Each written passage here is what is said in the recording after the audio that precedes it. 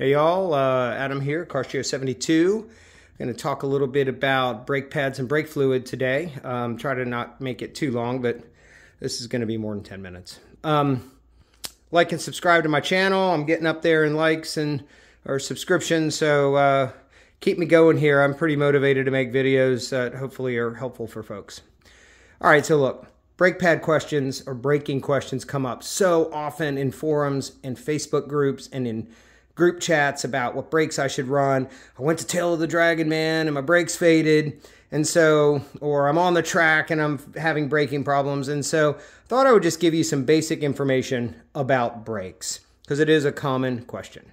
And we're going to kind of do this in a couple different topics. So we're going to talk about brake size, your braking technique, the brake fluid you're using, and finally, the brake pads you're using, which are probably the most important variable. All right, so brake size. Look, big brake kits look awesome. I have a big brake kit on my car. They're very expensive. And so in terms of bang for your buck with braking, even on the track, a big brake kit is probably the lowest on the bottom of the list. It's a lot of money. And really, what does brake size do for you? A lot of people I believe that they think that the larger brake rotor gives you more leverage and stops sooner. And that is false. I have some data I will put up in this video at the end that will show me stopping on a 312 millimeter factory brake on the all-track or the non-performance pack GTI on my sport wagon compared to a big brake kit on similar tires. And guess what? They stop exactly the same distance. And when you change to a stickier tire, they stop shorter. It's tires. If you can lock your brakes or engage APS, your brakes are big enough. You don't need a big brake kit to go drive on Tail of the Dragon, or even really for when you're getting started on the track. What brake size does for you, it's just a heat sink. The more physical material that's there, the more heat your brakes will absorb and handle before they fade. And so what big brake kits do is, if we took that same setup I had, doing some 60 to 0 testing and did that 5 times in a row, and I did it with my big brake kit versus my regular, same pad, same tires, eventually the big brake kit's gonna stop shorter because the smaller brakes are overwhelmed with heat. That's all it is. It's a heat management thing. That's it. The leverage that you're getting while there, it's slightly more, but it's not enough to really worry about versus heat. So my big brake kit, it's a 350 millimeter by 34 millimeter wide rotor versus like a 312 by 26 or something like that. So you can see there's a massive volumetric difference going to a big brake kit for just handling heat. So they handle heat better. If you go to the mountains and you had even a street pad with a big brake kit, yes, you're going to resist fade more than if you had a stock brake. But, you know, spending $3,000 to $5,000 on a set of brakes for just driving around on the street is kind of silly when you can just, you know, get some brake pads and fluid and probably do the same thing for most people. You know, finally, look, the aesthetics of a big brake kit, if you have really nice wheels, I get it. And I'm not going to talk about that because that's an individual thing, and if that's what you want and you think they look cool, they do look cool. Get big brakes. But if you're talking about braking performance, I would say that is on the bottom of the list to worry about. Next, braking technique is, you know, a lot of people don't understand that it's not just, well, just push the brakes, dude. If you're soft braking, dragging the pedal more in the mountains or on the track, you are going to overheat your brakes because you're braking more. So what's the ideal situation is, you basically brake hard and for as short a period of time as you can. So you get all your braking done at one time and get off the brakes, because the more you're off the brakes, the more time they have to cool down between braking events. So like, again, I'll go to the Tail of the Dragon because that's what a lot of people are doing with their cars that are enthusiasts. Every turn, you're going to brake, you're going to turn, you're going to accelerate, and you're going to repeat that like 300 times. The more you're on the brakes, the quicker your brakes are going to fade. So getting the braking done, using the grip in your tires to turn, and not soft footing or soft, you know, dragging the brake softly into each turn is going to help immensely. And a very competent driver can probably drive on just straight up street car on the Tail of the Dragon way faster than you on a set of stock brakes. So just remember that there is a skill here that you have to think about when you're doing this, and, you know, going to events like autocross or HPDE or something to learn how to do better braking is important and will help you save your brakes when you're in the mountains or on the track. Okay, so brake size, whatever we talked about, that's probably the least of your, that's the bottom of the list. Braking technique is very important. That will help save your brakes. The next thing we're going to talk about is fluid and pads. I'll talk about just quickly on fluid, and then I'll hit it on my little chart here, but then we're going to finish with just a longer discussion on brake pads. So brake fluid, you're going to the mountains, factory fresh fluid, or fresh whatever OE fluid you have is really all you need. It's unlikely that you're going to boil your brakes in the mountains or boil your brake fluid. The way brake fluid works, you'll see two numbers. You'll see dry boiling point and wet boiling point. And what that means is that when the fluid is brand new and fresh, there's no moisture in it.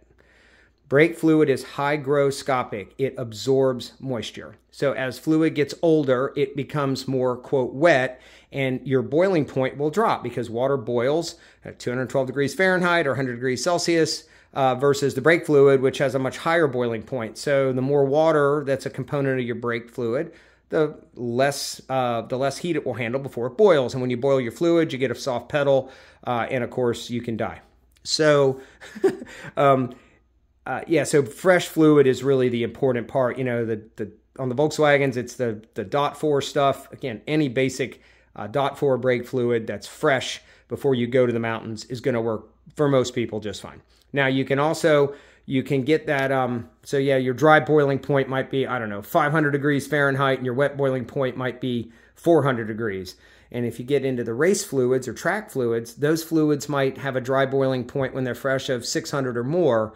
And so that's really the difference. The problem with those high-end fluids is they absorb moisture even faster than the factory stuff. And so like what I use, this Motul RBF 600, kind of about a 600 degree dry boiling point, I have to change it every time I go to the track because it absorbs moisture and you won't get the performance out of it. So fresh brake fluid is key. If you're going to the track, you should be running a higher temperature fluid than the factory stuff. And we'll talk a little bit about some of the brands there that give you that higher dry boiling point and higher wet boiling point too, because you're going to get some moisture in your fluid. So the more resistant that is to dropping that temperature by larger amounts, the better off you are. So that's the brake fluid. And then brake pads. Brake pads are actually what most people should be able to go to the tail of the Dragon and drive at a reasonable clip with a good set of brake pads and some fresh brake fluid and good braking technique. That's really all you need. A lot of people don't seem to believe that, but it is the truth. So on my board here, I have a little bit of a chart, like a continuum. And I have on the left side, we've got pure street. You're just driving to the grocery store. And on the other side, we have full-blown endurance racing, like, brake pads that need to last for 8, 12, 24 hours. Okay, and in the middle, I've kind of broken it down into a little more than street. We're going to call it the tail of the Dragon. And then we're going to kind of go noob HPDE. So you're starting off to do a few track days. You've got the advanced HPDE. Now you've gotten better, faster, and you might even be doing time trials where you're really pushing the car. And then against the far right is endurance racing. So, all right. Basically, the way this works is for street pads, they're going to be low cost, low dust, low noise. They're going to have a really good bite right from cold. So you back out of your driveway and they grab hard. But they're not going to resist fade or manage heat as well. And they're going to be really easy on your rotors. This is almost every basic cars that come from the factory. Because for most people, this is what they want. For some of the pad names that people run for street use, you got your straight up OE or equivalents, that at the auto parts store, you got a lot of these ceramic pads or very low dust. And you might even throw this in a very popular pad, EBC red stuff. EBC red stuff are street pads. That's it. They're kind of a higher performance, quote unquote, ceramic. I think it's an aramid ceramic. I don't know. I think they're worthless. they're just not they cost, for what they are, they cost a lot and don't really give you a lot, okay?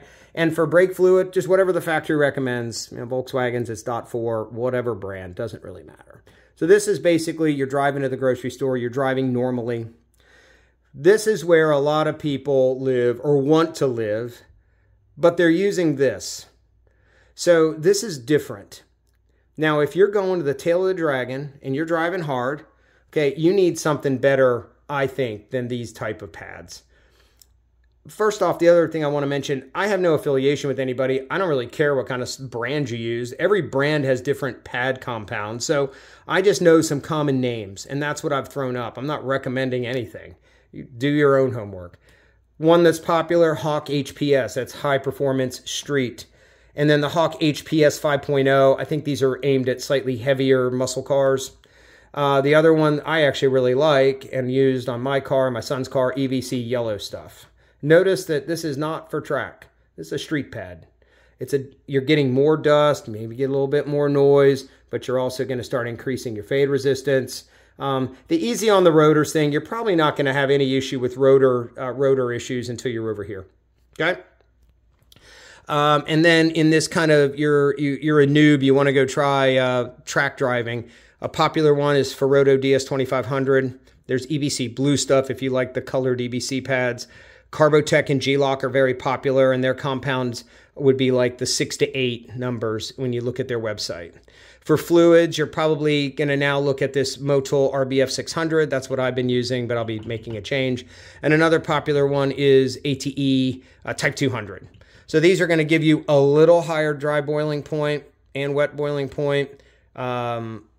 You're going to have to change these a little more frequently, maybe annually for normal drivers. For the track, I mean, I'm changing this every time.